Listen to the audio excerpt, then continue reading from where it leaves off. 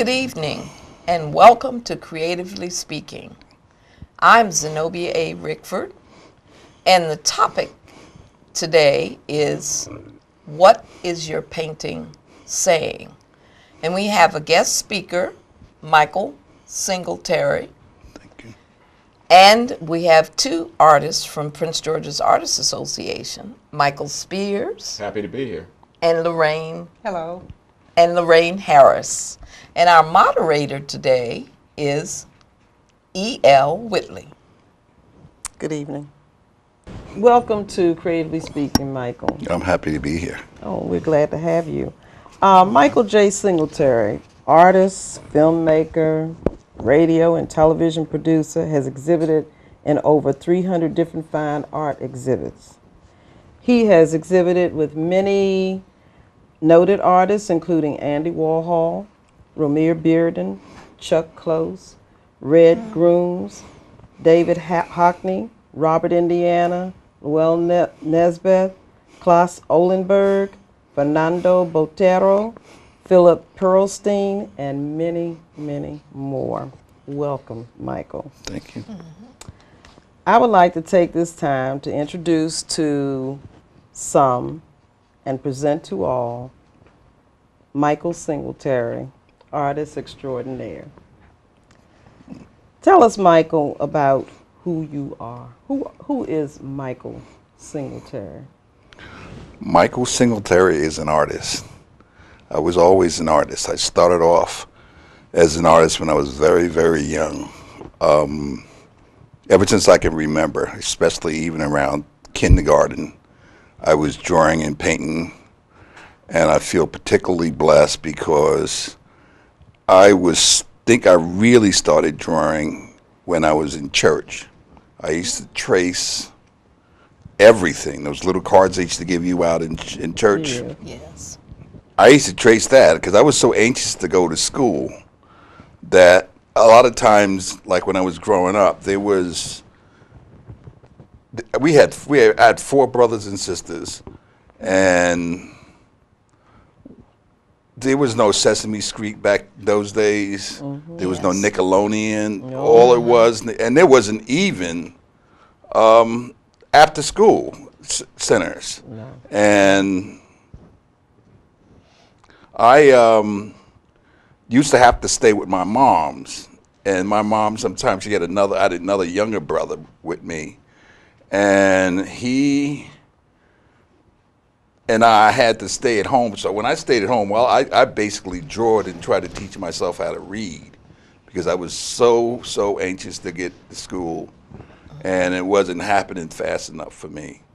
So I feel particularly blessed because of the church. Because in church, you had to do posters and banners and all that, and I just did it, and it came very, very natural for me to do it.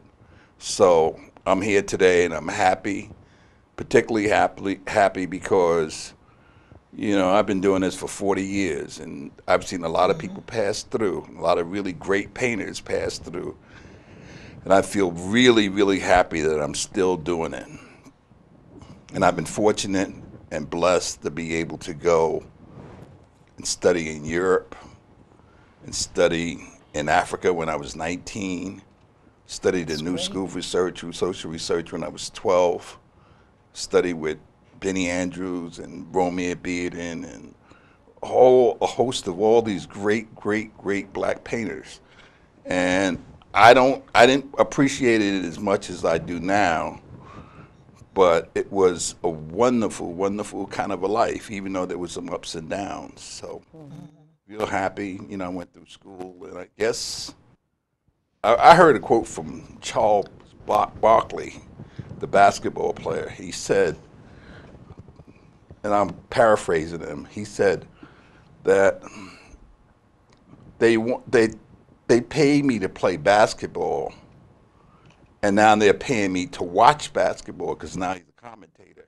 Yes. And he said, I'm a very happy man. And those are my sentiments exactly. I feel like I'm really happy I'm still here, Yes. which is more important than Yes. anything else. Right. Most definitely. And I'm surrounded by so many great painters, and I've been around great painters, so I guess in a lot of ways I feel great about doing some of the things that I do. Okay. Well, could you tell us about, this is my own curiosity, tell us about Bill Cosby and how he was instrumental in opening the doors of opportunity for you in the world of film and television. Well, I studied, my last year in college, I had studied, I had been to Africa during the summer, you know, with this, the Union Theologic Seminary. I was the youngest person there. Also in that whole group was Betty Shabazz, Eric Lincoln, and all these incredibly great writers. And I was a painter, you know, and I didn't know Africa. At first we went to Paris, and that was like really extremely, I was extremely happy for being there. And then we went to the University of Ghana, and of course, being 19 years old in 1969, you know, I was just overjoyed and overwhelmed at the fact that I can study African sculpture. I found out right away that I couldn't carve wood the way that they, you know, I mean, it looked like it was fairly simple, and those guys was just chipping away, and I was like, oh, I can't do it. And then I this is no wood sculpture for me. But the Bill Cosby thing happened because someone told me, first of all, I had a cousin who was directing Cosby, but he had nothing to do with the set designers or anything like that.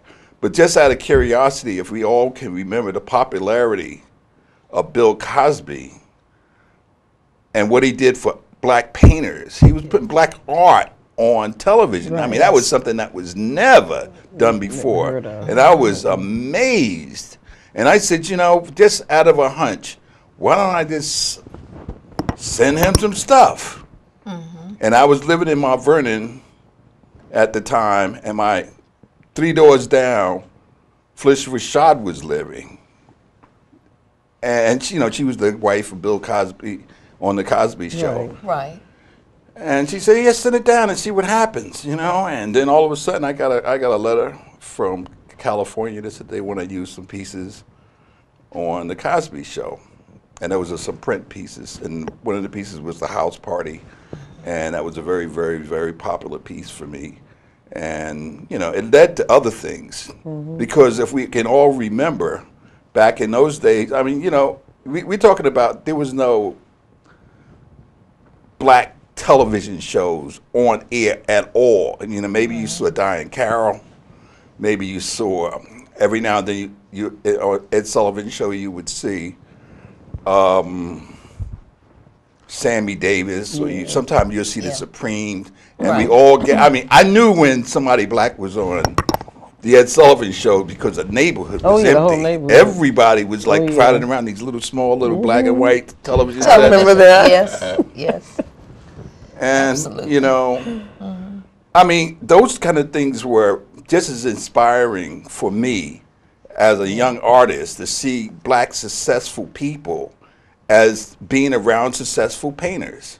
You know, because I was around a lot of successful painters. One of the people I was around was, one of my best teachers was Max Ginsberg, who was like in charge of the whole Ashcan School of Painting. Mm-hmm. And, you know, it was just incredible that I was able to work with them. But, you know, people that influenced me a lot were, I mean, James Brown. I mean, because I was just happy for his success. Yeah. And I wanted to be that person.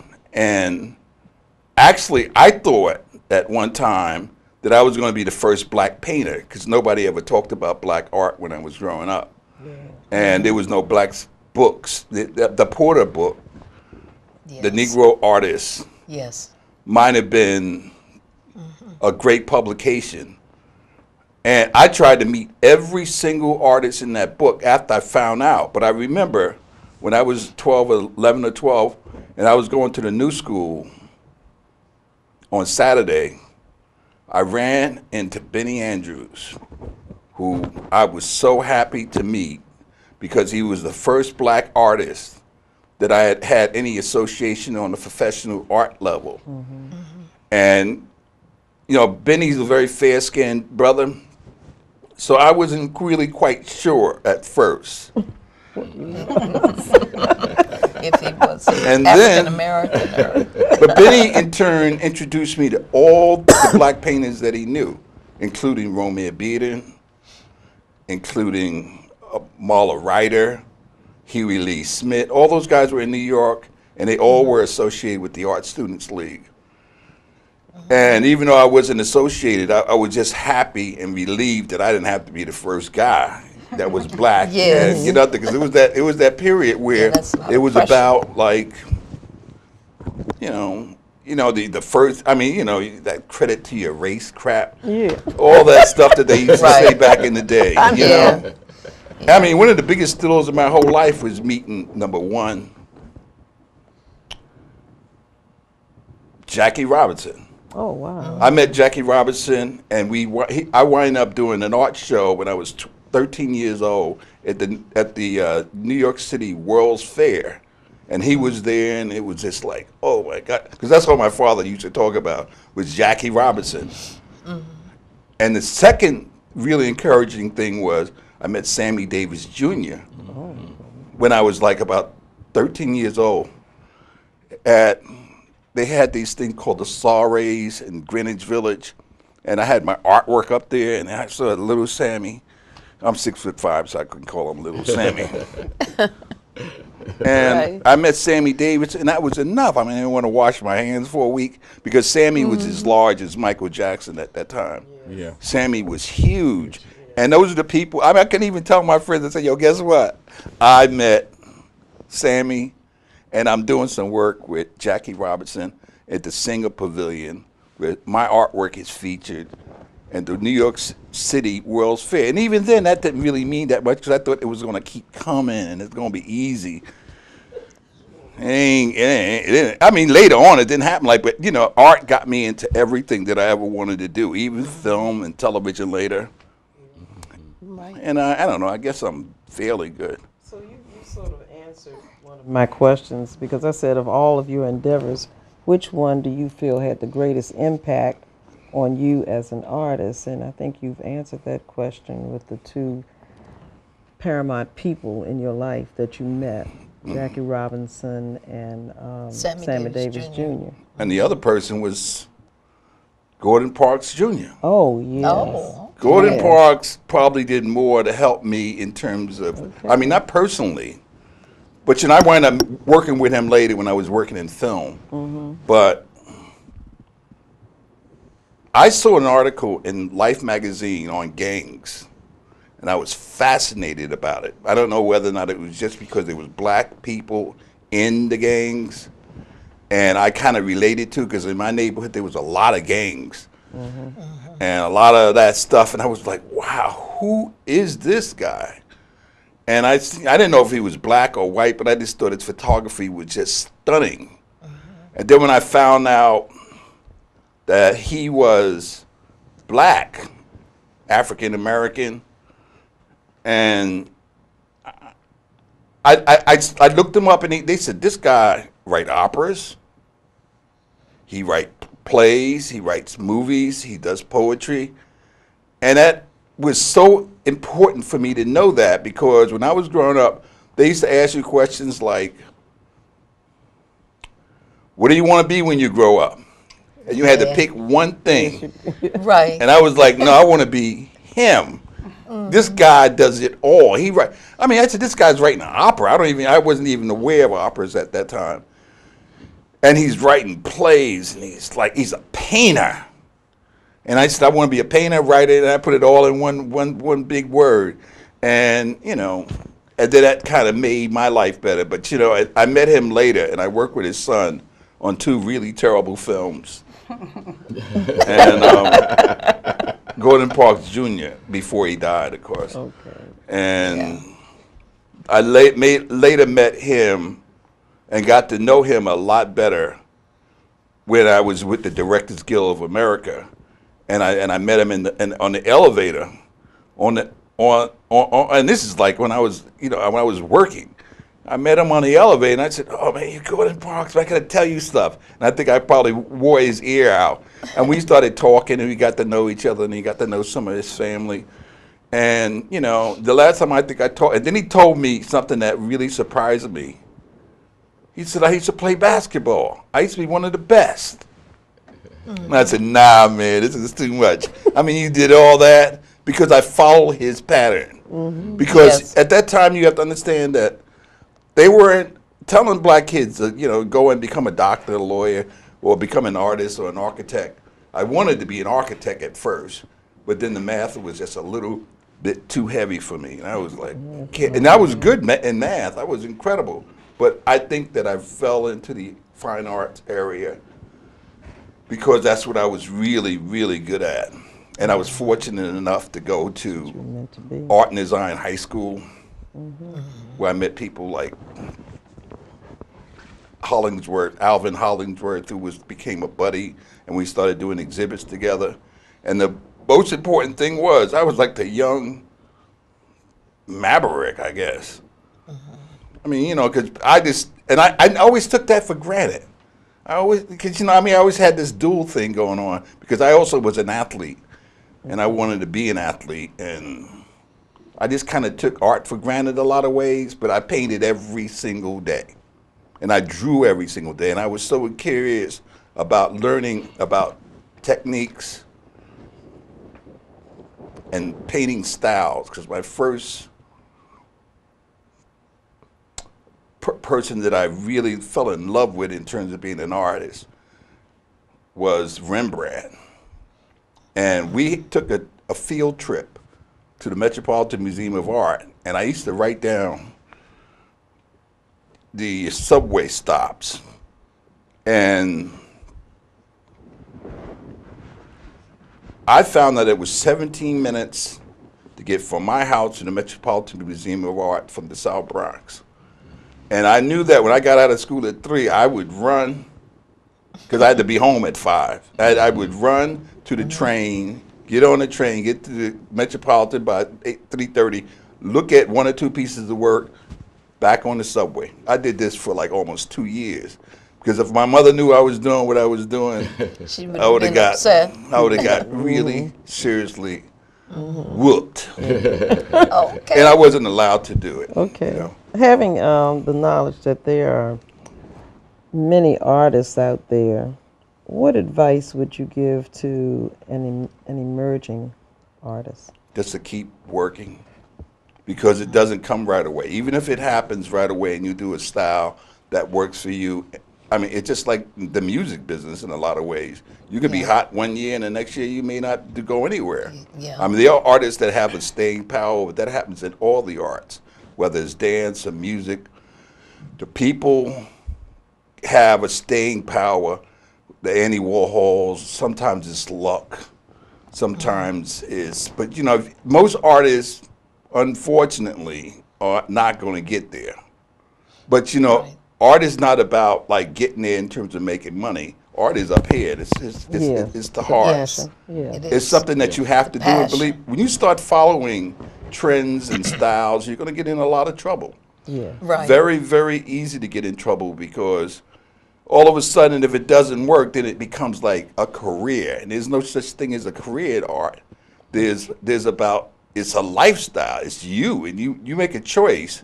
And I knew that when I was very young, because when I was young, I used to be down in the village, and there were some really incredible painters. And I said, how come you guys are not making it like Right. this? And they would just say, don't worry about it. If you do it because Do it. you love it. Right. That's right. And I'm just fortunate, That's like I right. said earlier, That's right. that I'm still doing it. I mean, I'm doing it okay. Passion. And that's what I do. That's what you do. Well, this has been so enlightening, Michael, and we're so glad that you're here. We have 2 members who are fairly new to our organization, but they're not new to the world of art. Lorraine Harris has a beautiful piece in front of our table, and I'd like for her to talk about her work. We need to Well, as focus. you can see, this is one of my abstract pieces that I completed about a year ago. And it's the nature of abstract that there's no particular subject matter. It depends on the viewer's experience in terms of what he sees in a particular piece of work. I mean, I can elaborate a bit on what it means to me, Yes. but I really don't like to guide the viewer into how he should feel about a particular painting. I feel that they should get into their psyche, and it's their experiences that should determine the context in which they view the painting. Although this work is untitled, Yes. I tend to call it Mercy. Okay. I was about to ask, in terms of the piece, what are you trying to communicate to the public? I think with all of my work, I try to communicate, I guess, a sense of compassion. I would like for people to look at my work and actually feel something. It doesn't matter exactly what that feeling is, but if it evokes some kind of emotion in you, then I think that my mission has been accomplished. The reason that I refer to this piece as Mercy, because there is, even though it's abstract, there is a bit of a representational, figurative piece over in on the far right-hand side. And it seems as if there's a couple there. I do and see they're that. going through something that appears to be very traumatic. Yes. Yes. She I has see her it too. arms raised up, and Yeah. he has his hands, beside Yeah, on his the head. left. And Yeah, I I would see think it. that at that point, it seems like it was such a traumatic period that they were going Yes. through that I thought Mercy would be something that would be appropriate, and that's Okay. why I refer to it as Mercy. Now, Michael, you have two beautiful pieces. And Michael, tell us a little bit about your background, because I understand you were a gallery owner, and you've also had a piece of artwork in a film. Yes, I had the James Gallery for about 3 years up on Georgia Avenue, about a block from Silver Spring. And I started the James Gallery and named it after my father, who had passed. And the gallery went along fine. And then after we had some problems, which were, the shootings and all of that. Yes, in 2000. In 2000, yeah. Yeah. It started going downhill because one of them happened in the area. And I couldn't recover from that. So the opportunity came up for me to go back to school, and that's what I took. The State of Play was the name of the movie, and somebody from Universal Pictures saw it at WPFW, and they contacted me, and they licensed a print to be shown in the movie, and that, I think it was on, I'm not sure, 2006 or something like that. And if you recall, I told you I have that movie, and I love it. I've looked at it several times, and I keep saying I'm going to put that movie on again and look at it again and see if I can find that I never painting. really looked at the entire movie, but I've been told, my daughter told me that she looked at it, but she didn't know if she saw it, and she didn't think so with so much going on at one time. Yeah. But I've never really looked at the complete movie, but certainly they paid a license fee and they went ahead and put it in the movie. Oh, that's or cool. at least they had the opportunity to put it in Put the it movie. in the movie. So what is your inspiration? Let's see, you have two beautiful abstracts there. My inspiration, I do purely non-objective abstracts, and my inspiration comes from the music world. Okay, I like music. I use music, and I take the creative license from the parallel universe, or the multiverses, and have come up with a premise or concept that music takes us to another world. And that's where I tried to go to interpret my art. This one particular piece is called Breaking Aftermath. It was did behind 50 Cent's piece, The Club.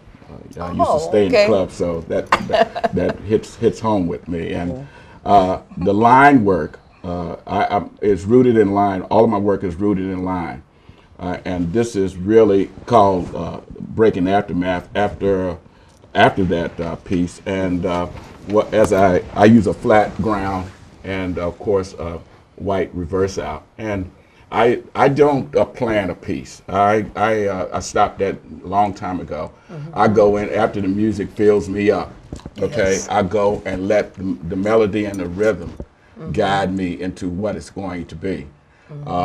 And sometimes I use a minimalist approach, which is what this piece over here is called Soft Rocks. I didn't go in it to be an organic piece, but it turned out to be more of the natural world. But there are minimalist lines in it, very few, and it worked with that particular piece. And what are the mediums that you? This is mixed media. This right here is watercolor. Soft Rocks is watercolor, acrylics, and charcoal. This one here is acrylics and charcoal only. Okay. And I'm sorry, a nice. little pastel in it. Yeah. Okay. Yeah. And I don't want to neglect our moderator because she is a surrealist. Tell us a little bit about you. Well, I am an artist. I'm a painter. I'm a surrealist. I like to take people into a world that really doesn't exist. It only exists in my mind. And I like to take people on journeys. I look at my art as going on a journey, and it could be my own personal journey. I never thought of it in that respect until just here of late. I started looking at all my works and where I was when I met you in 2008, Yes. and where I've come from. I was painting all of my life, but I stopped and became a teacher and teaching didn't small really children. stop. No, I didn't stop because I majored in early childhood education, where art was an integral part of the curriculum. So it was very easy for me to continue to be creative, but not until I got out of the school system was I able to create things that I have always wanted to paint, as I did some years prior to going into the teaching profession, because I went into the teaching profession quite late. So 30 years had lapsed being in the school system to going back to To your painting to what I wanted to paint. So now I'm just painting everything, because I'm like a kid in a kid who just Candy got store. glasses for the first time and he couldn't see for a long time, and then all of a sudden when he puts these glasses on, the world just opens up to him and he sees things. Well, this is what happened to me after I retired. The world opened up to me, and now I can paint what E.L. wants to paint. I can And- relate to what you're saying when you Yes. say that it's a journey. I think we had a conversation before that sometimes it's almost like therapy for me. Yes. I think I made the comment to you that I'm not sure if I'm painting the picture sometimes or if the painting is actually Yes. painting me. Yes. Right. It's true. So I agree with that. And we're going to wrap up, but we would like to you to talk about where you're showing now. I am now exhibiting at Busboys and Poets. It's incredible. Somebody said, listen, it's like a restaurant kind of thing. But I'm showing the jazz series, and I'm showing the and all the work that I used in the Spike Lee's movie, Mo Better Blues. I love that movie. Yeah. Yeah, Yes. I got the painting with right over Denzel's bed. bed. Yeah, I the saw big it. painting. Yeah, And it's like it is hot, huge. man. Yes, And it was one of the first paintings that was used in the jazz series. Yeah, I zeroed in on that. It's Busboys and Poets and on the 14th Street. Well, thank you so much to all of you, and especially to you, Michael, Thank you. and the other Michael Michael, over here, thank who you. is a new member, and Lorraine, who is a new member. I'm so Thank glad you. that they chose Prince George's Artists Association to come. Thank you, and goodbye.